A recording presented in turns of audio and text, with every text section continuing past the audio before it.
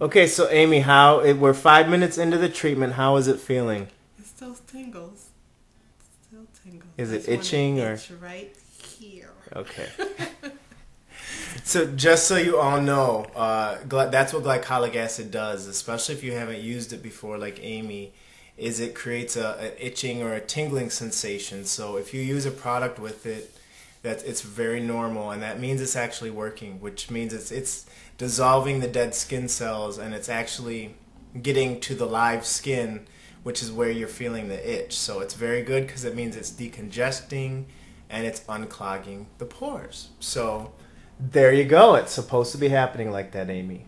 Okay. So say that again, Amy.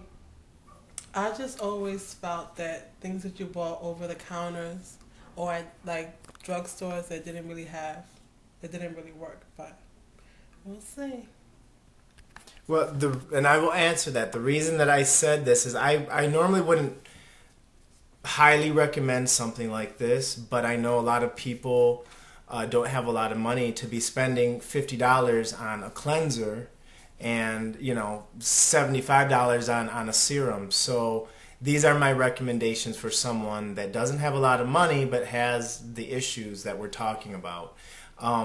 Just so you know, so some of the good ingredients in here are salicylic acid, it has chamomile, it has glycolic acid as well.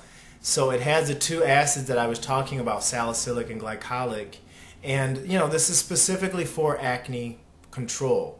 So that's why I recommended this. There are some products that I recommend that are a little more expensive, that are professional grade.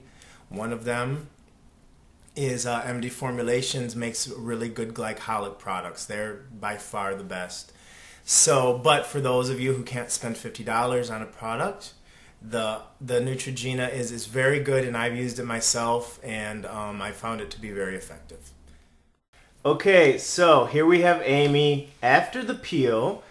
Turn and look that way for me, just so you can see, and look forward so you can see what the skin looks like. So how does your skin feel now? It feels refreshed and a little tight. And I was washing my face off and some got in my mouth. It doesn't taste too good, but it's good. It feels good. It feels clean. That's a feeling.